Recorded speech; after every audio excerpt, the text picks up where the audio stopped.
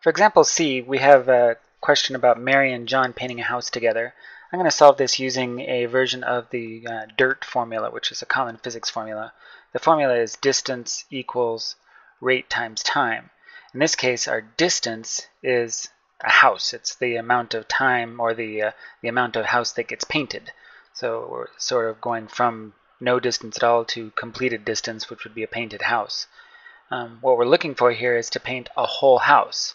We need to find Mary's rate and John's rate. So rate is what's missing. We have that we need one whole house, so our distance will be 1, and our time is how long it takes them to paint the house. So to find Mary's rate, she does one house in some rate times 12 hours.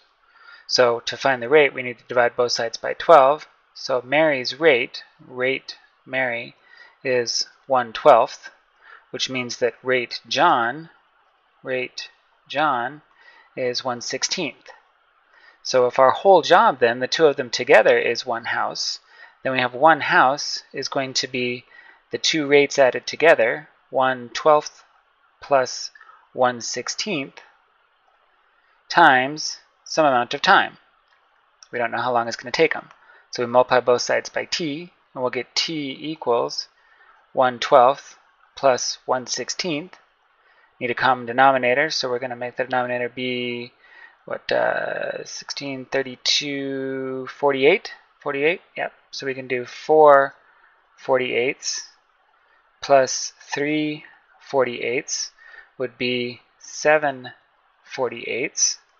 And since 6 times 7 is 49, since 7 times 7 is 49, 6 point something really high is going to be what 7 48ths is.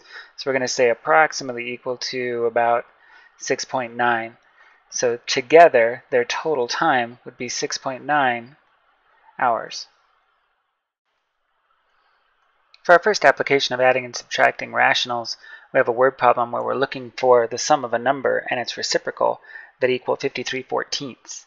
So what we have is x, which is our number, and we're going to add that to 1 over x, which is the reciprocal of x, and we want that to equal 53/14. So we have three different fractions, really this is x over 1, and we need a common denominator of all three of them. So we're going to have a 1, which doesn't affect anything, and an x, and a 14. So our common denominator is going to be 14x. Now we can just multiply everything by 14x to get it, because we have an equation, so we can just multiply both sides by the same thing. So if we multiply our first term by 14x, we'll get 14x times x, and then our second term will get 14x times 1 over x, and then the other side of the equation will have 53/14 times 14x. Here we can cancel the 14s, here we can cancel x's, and here we can't cancel anything. So we reduce now and we get 14x squared plus 14 times 1, which is 14, equals 53x. If we move the x over to the other side, we'll get 14x squared minus 53x plus 14 equals 0.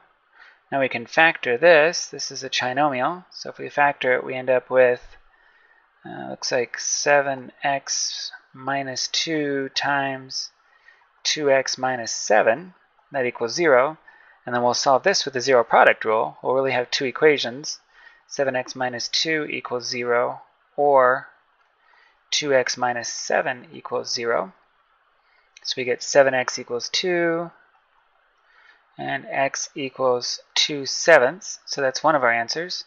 And then the other side we get 2x equals 7, so x equals 7/2, and that's our other answer. So x is 2/7, or x is 7/2.